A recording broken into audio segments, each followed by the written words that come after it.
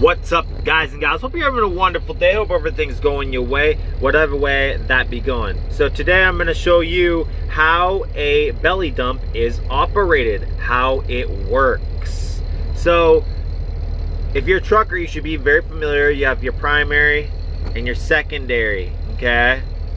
This is basically almost how your truck operates. I mean, you need air for pretty much everything, okay? So first things first, you want to build your pressure to, you know, really you want to have it at 120 or whatever, right?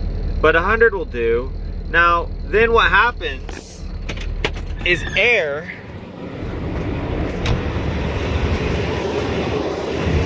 basically runs through this red line right here, okay? And then it goes into here. And this is also how your brakes are used, but we're not talking about that today. We're talking about this bad boy, okay? So, air runs through there, and it takes a while because it has to travel. And basically, it runs into a cylinder, okay? So there's a cylinder back here, all right? And it's pressurized. So this stays closed by pressure, okay?